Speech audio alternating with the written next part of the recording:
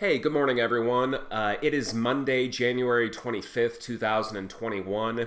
And rather than posting just the kind of occasional updates to my Facebook page about the latest COVID data, what I want to start doing is maybe a weekly video series in which I can actually show you the data as I get it every Monday. And then we can just kind of go through some of the most significant findings from those data. So I am posting this video to my YouTube channel where I typically post all of my physiology and my biotechnology lectures. So if you're watching this video there and you actually are not coming from my Facebook page, I'll just introduce myself very quickly. My name is Gary O'Mealy and I am a biology professor at Tulsa Community College.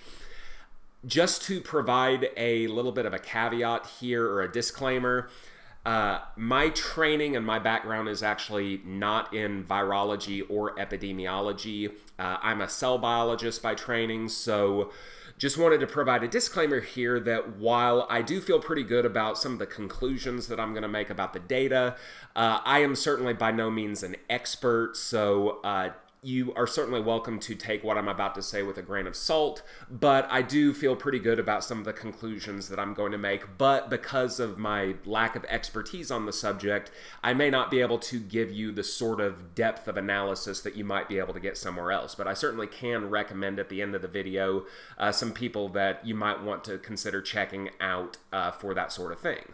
So let's go ahead and start looking at the national data.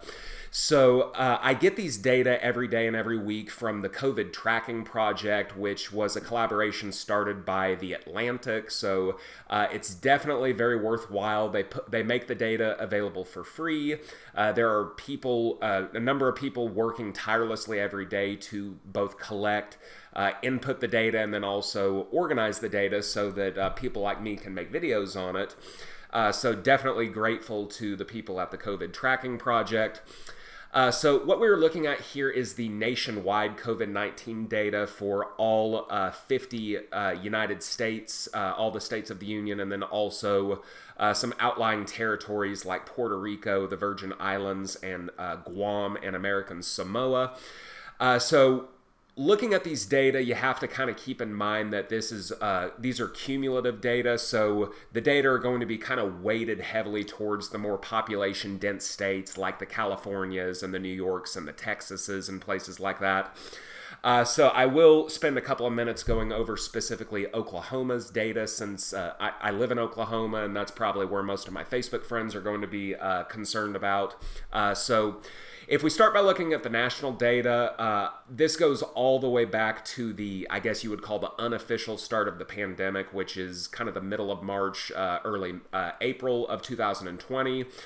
So you can see that if we look at daily testing, the number of new COVID-19 tests that are administered every day, the trend is actually very strong and it really has not changed a whole lot in that we're doing more and more and more testing every single day for the most part. So that's definitely a positive.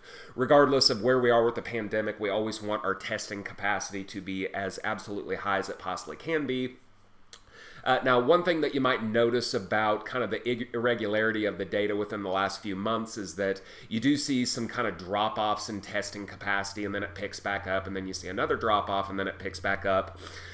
So the first two drop-offs that you can see there are fairly easily explained in that they coincide with the Thanksgiving holiday and then the Christmas holiday. So there are things to consider there, such as people sequestering themselves over the holiday and maybe not feeling like they need to be tested as much. And that's kind of the thing with tests. You can't have your test numbers go up if people aren't going out to get tests, so that's why you see those going down. But something that is starting to become a little bit alarming at this point and can't obviously be explained by a holiday is that testing is kind of starting to fall off just a little bit more. So that's a little bit concerning and definitely want to encourage everyone to continue to get tested. If you feel even a little bit sick or if you suspect at all that you may have been in contact with someone who is COVID positive, definitely go out and get yourself tested even if you feel fine. We definitely need those testing numbers to continue to get higher and higher and higher. So if we look at the daily case numbers, you can see the first two waves of the pandemic clearly visible here. Now, these first two waves don't look nearly as big as the wave that we're currently in now. One of the reasons for that could possibly be that testing capacity just wasn't where it needed to be at that point. So if you're not able to test as many people as that need to be tested, then that particular wave isn't necessarily going to look very big. But testing capacity has definitely gone up, and you can actually tell that we are in the midst of a fairly significant, fairly deadly wave right now. But if you look at the trend line, which tracks a 7-day moving average, you can definitely see that we have some positive news to report in that the trend is that cases are continuing to go down, and that's definitely a good trend. So we would definitely rather testing continuing to go up and then cases going down, but it is at this point a good sign that the inflection point here says that the slope of cases, the rate of cases going down is more significant than the rate of testing going down. So we would like to see the testing kind of rebound there and cases continue to go down. So the hospitalization data, you can see that the first two waves were practically identical in their capacity to put patients in the hospital. Now, this third wave that you see right here, this is definitely the sort of thing that cannot be explained by a prior lack of testing capability. So the current wave that we are in right now is definitely much more deadly and much more significant than the first two waves. So definitely very deadly in terms of the hospitalization rates. But again, we are, if we take any sort of positive out here, and with the number of deaths that we're looking at here, it's very difficult to take any sort of positive or silver lining out of this. But it definitely is a positive that the total number of people hospitalized in the United States is starting to go down. So that should hopefully start freeing up some ICU beds across the country. And hopefully if people who are sick with COVID need those beds, they can take them up. Or better yet, if those beds go unused by people who have COVID, those beds can hopefully go to people who have other sorts of serious illnesses in which they would require access to an intensive care unit. And deaths, if we look at total deaths across the country, this is lagging a little bit behind the hospitalization rates, and then for obvious reasons lagging way behind the total case numbers, because it's going to be a little while after you test positive before you really start getting sick. So that definitely makes sense that hospitalization and death totals would lag behind at least a week or so the daily case numbers. But the daily deaths is also starting to come down a bit. In fact, we had 1,940 deaths yesterday on January 24th, and that was a significant improvement from some of the prior days in which we had eclipsed either almost 4,000 or well over 4,000 deaths in those particular days. So things are definitely trending in the right direction there. So if we take a couple of conclusions here, breaking things down on a case-by-case basis, which is something that the COVID Tracking Project does, so you can kind of check that out if you're interested about particular states. So the number of cases is declining in 46 out of the 50 U.S. states, 3 of which are kind of experiencing kind of a steady state in which they're neither getting worse nor getting better, and then the only one state that actually is actually experiencing an incline in the number of cases is Nebraska. And that's not to say that Nebraska is doing worse than other states. It probably just says that they're, time-wise, they're kind of running a little bit behind other states, maybe by a few weeks, just because the population of Nebraska is a little bit more spread out. So they were maybe a little bit more resistant to the early parts of this current wave, and now they're just kind of starting to get caught up. So I would actually expect Nebraska to maybe start getting better here before too much longer. The rate of testing is still a little bit unstable, and I touched on that on the previous slide, but it is definitely trending upwards, so that is good. We definitely want to see testing continuing to go up. The rate of new case presentation is definitely rapidly declining, and that's a very, very good thing. Total hospitalizations starting to decline, and then new deaths are just starting to decline as well. So looking at things from a national perspective, there definitely is a lot of good news to go over here. Now, in my opinion, something that I do wish the COVID Tracking Project would make widely available is to provide graphs that track that track the percentage of new tests that come back positive for COVID-19. So they do make all of their data downloadable as Excel spreadsheets. So I went ahead and downloaded those data and then created a new column myself that should actually track the percentage of positive test cases. So this goes back to early July. The data look really, really weird if you include the entire last 12 months or so. So I didn't do that. But dating back to early July, you can kind of see the overall trend here, and you can actually see a little bit of what I'm talking about here in how bad this current wave that we have been in has been. So you can see that as far as the percentage of tests that come back positive, during the worst part of this particular wave, we get up close to 16%, which is abysmal in terms of indicating how good a job we're doing preventing spread of the virus. So we've been doing pretty badly in that regard. But if you look, and I also generated a 7-day moving average trend line, just like what the COVID tracking project does. And you can hopefully see here that while there are a few blips here and there, the trend line here is definitely trending towards the positive. So we're just getting to the point where on average over any given week, the percentage of tests that come back positive is just finally dipped below 10%. And we're actually below 9% now. So we definitely want to see that continue to move in that direction. Okay, so since I live in Oklahoma and most of my Facebook friends and Twitter followers and people of that nature are Oklahoma residents, I did want to go ahead and provide a little bit of an update specific to Oklahoma. The data look a little bit wonkier here, and there's actually a reason for that I'll get into a little bit later. Testing has fluctuated a little bit, but it has not really changed a whole lot. And if you ignore the 7-day moving average and you just look at the raw data behind it, there is a reason why you see so much fluctuation there. And this is one thing I kind of hate about the Oklahoma Department of Health. They have a policy where they do not report negative tests over the weekends or holidays. So every time you see a big gap right here, that indicates that we've hit a weekend. So things are a little bit weird in how they get reported, which is why the 7-day moving average is so important, because that should kind of nullify the weirdness of those particular data. So you can kind of appreciate that testing is mostly staying the same in Oklahoma. New cases, you can kind of see overall we are starting to decline a little bit more. We're not quite at the same sort of inflection point that the national scene saw about a week or two ago. So we're lagging a little bit behind the national scene, but we are still improving there.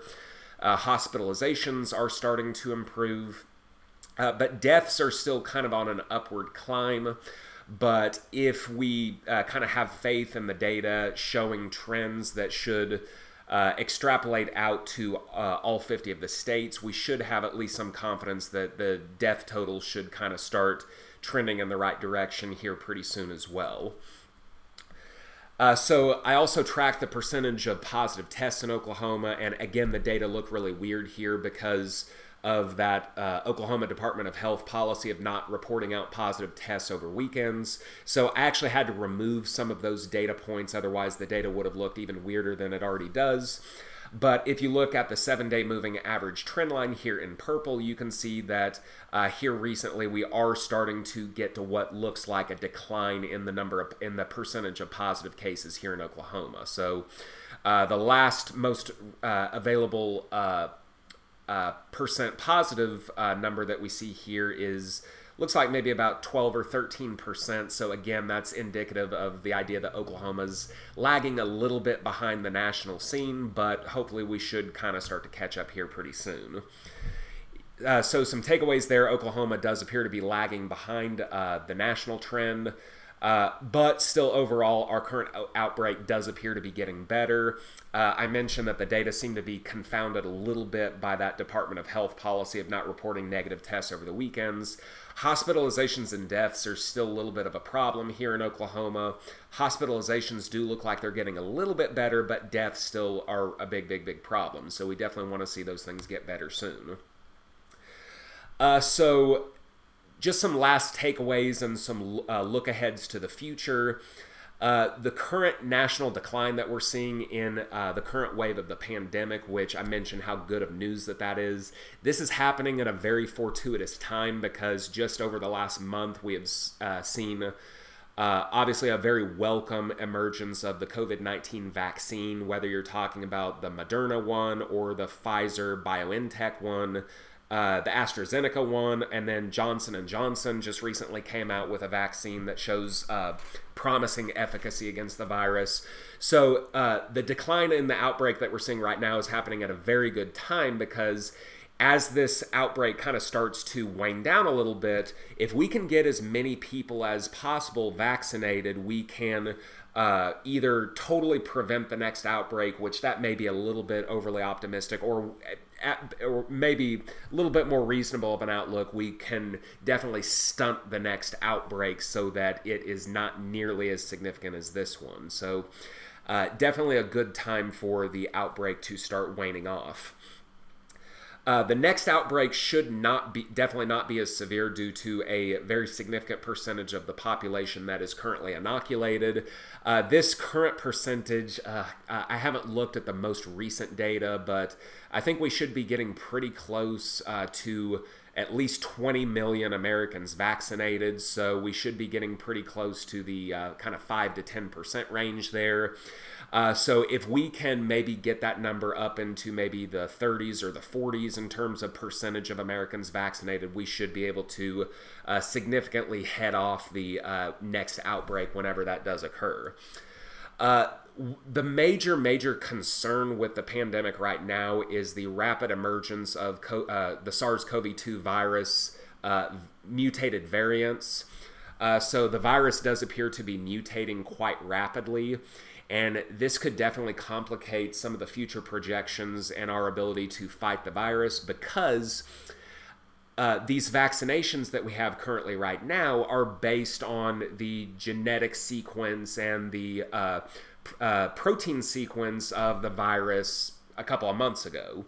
So as mutations kind of pile up, the DNA sequence and the protein sequence are kind of rapidly getting shifted around so that someone who is inoculated with the COVID-19 vaccine, they're generating antibodies against the protein that the virus made the virus several months ago. So if you get infected with a new virus that produces a protein that that antibody no longer recognizes, then that vaccinated person could theoretically get sick, even though they are vaccinated.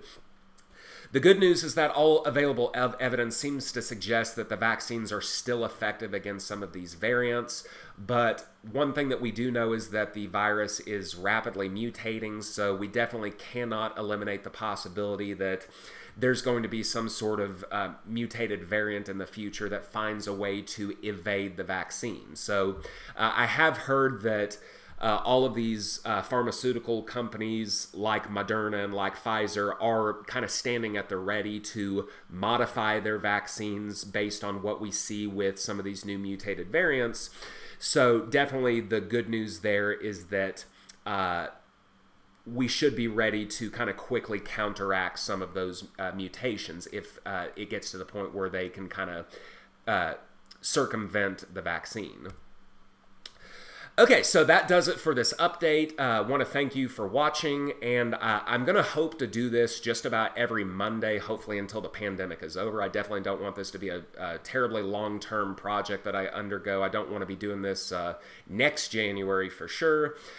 So I'll go ahead and sign off for now, and I will see you next Monday with a new update. So long.